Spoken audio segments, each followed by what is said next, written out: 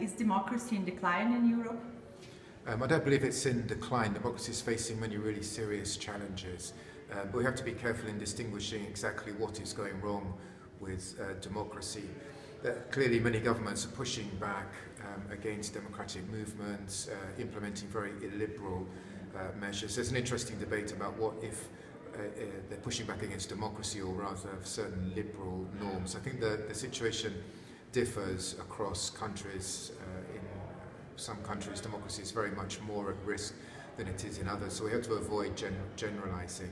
You have to look at the evidence and say support for democracy as a basic political norm is still fairly strong, is still at a historical high, and even while there are big problems associated with the ways that governments are acting, citizens are getting involved in all types of new democratic politics, so there are reasons to be positive as well as reasons to be worried.